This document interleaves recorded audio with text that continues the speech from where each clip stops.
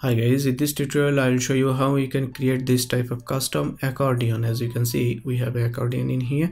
So if we click on this, our content section is expanding, and if we click, it is closing, and our icon also animating. You can add any element in here or here as well. And this tutorial is an advanced tutorial, so you must have some CSS and JavaScript knowledge. We'll use CSS and jQuery. So let's get started. So this is a blank page in here, as you can see. So first of all, let's create a section in here, and inside this section we will need two inner section. One will be this and one will be this content area. Okay, so let's add inner section. So this will be our top section, this one that will be visible every time, and the bottom one will be our content section. So let's create 3 columns. You can decide it just like you want, so I'm just creating it just like this one. So in the left column, let's add an image in here. In here, let's add a title, and in here we need a icon, and let's make this smaller. Change this icon to this one, and let's set everything to vertically align middle so that everything is on the middle, and change this title.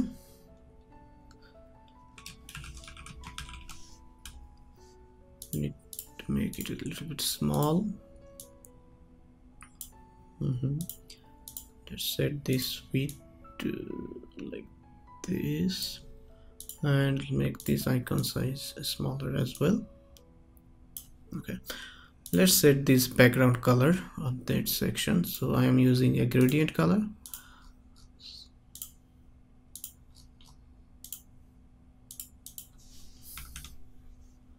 And let's change this color to white, and this to white as well. So as you can see, our top portion is done.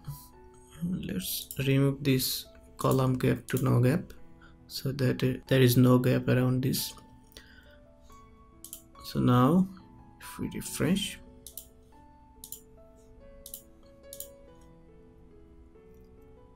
as you can see, this is our top section. Now let's create our bottom main content section. So I'm just adding some text,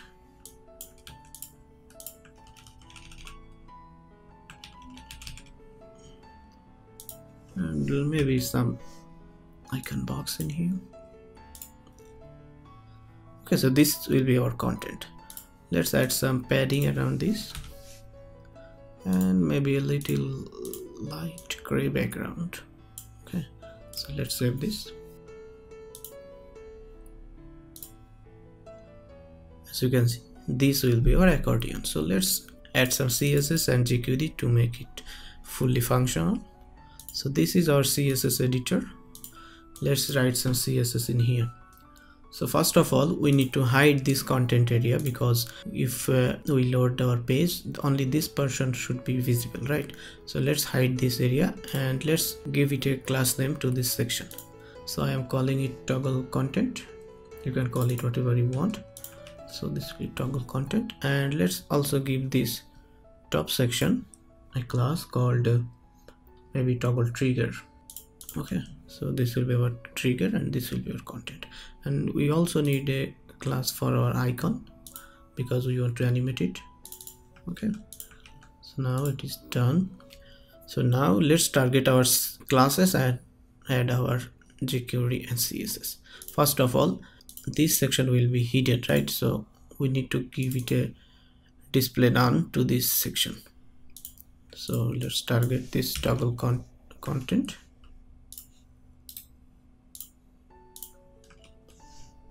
and set it to display none. But there is an issue in here, because we set it display none. If we want to edit it elementor, this will be also hidden, so we cannot update our content, right? So we need a way that if we want to edit in elementor, this will be visible, and if we want the front end, this will be hidden, right? So we need to add another CSS handle, class handle in here, So body not elementor editor active. This elementor editor active class is added when we are in editing mode, right? So we set body not elementor. So when this elementor active class is not in the body, then this will happen, right? So body not elementor editor active, toggle content display none. So now this will be visible on editing mode but hidden in here. So let's save this and see if it works.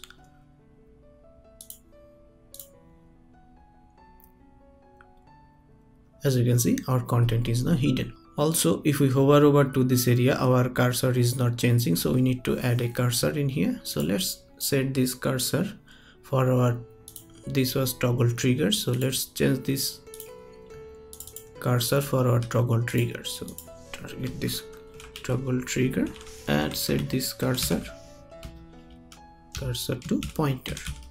Okay, so our cursor will be pointer. Let's head to our JavaScript or jQuery section. So first of all, let's add our jQuery ready function.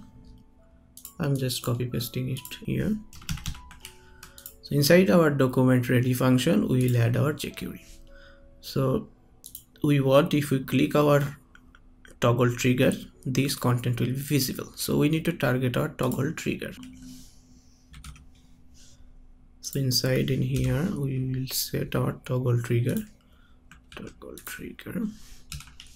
So we'll target our toggle trigger and we'll add a click event to it. So we'll type 1 and inside this, so we will type on click. So when user click on this function will be triggered. First of all, we will set a variable called this, that will be easier for us. So let this equals, okay, so we will use this instead of this. Okay, now we will set a condition that if user click on this area, a certain class will be applied to our toggle content. If not, the class will be removed. So this condition we will need to add. So we'll add if condition in here.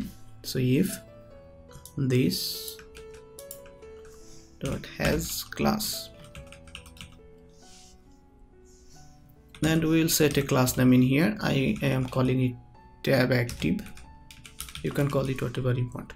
So if this has a tab active class, then this will happen. If not, else something will happen in here. So if this section has a class called tab active, then first we will remove the class tab active, this one. Then so we'll add a slide up animation to our toggle content. So I'm just copy pasting it to save some time. I will provide the code in the description. You can just copy paste and modify it according to your need. If our toggle trigger has this class called tab active, then first of all we'll remove this, and then the toggle content will be slide up. So this dot next toggle content, because if you want to use multiple, then there will be many toggle content. So we will use dot next in here, and else this will add a class toggle class.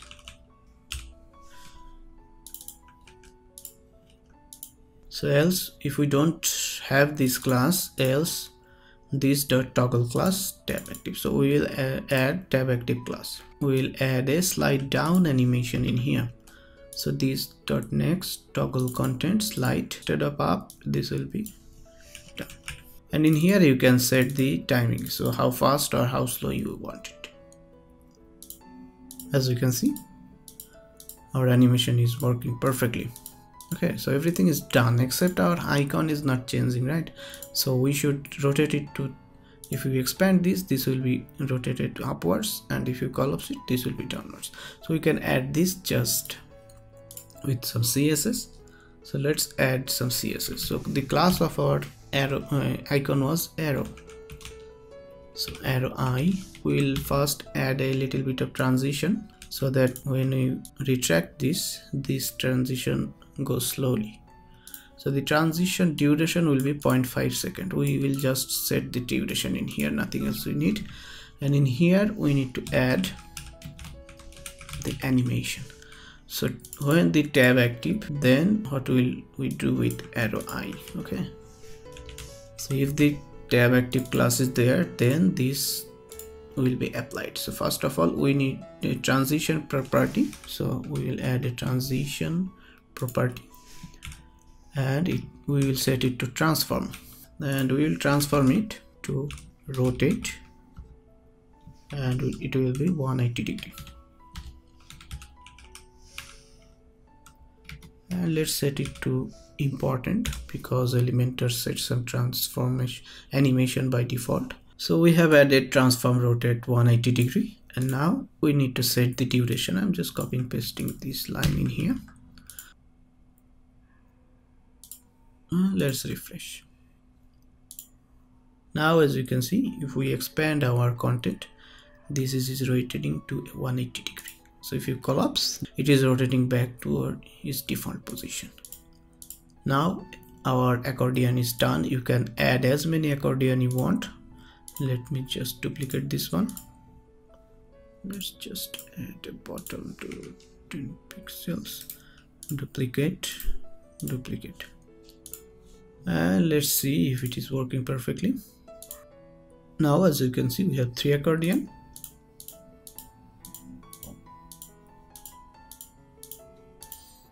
Okay, so this is how you can create your custom accordion just like you want.